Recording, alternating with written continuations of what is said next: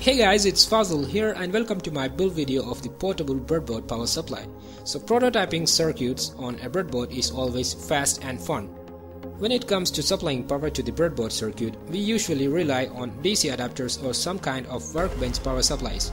Since the circuit is powered by wires coming out of the DC adapter or something, the movement of the breadboard will be restricted, and this is really bad when you are creating circuits which require a lot of movement, just like a radio transmitter circuit.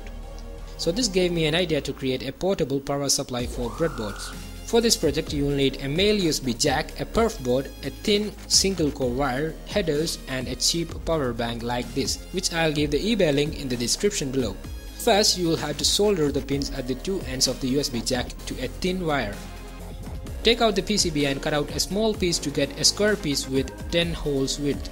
After that clean it using a sandpaper to get a clean copper layer. Then solder the USB jack into the board, making sure it's soldered well.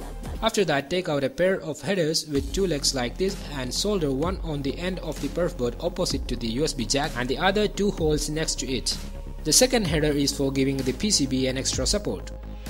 Now give out the connections to the headers from the USB pins like this and your DIY breadboard power supply is ready for use. Now apply the hot glue over the top of the board to give it a finished look. Well, if you don't have such a power bank that fits so well, you can replace the USB jack with a micro USB female jack. The power supply pins on the jack will be in the two ends as well. Now you can hook up the PCB to a power bank or anything with a USB port.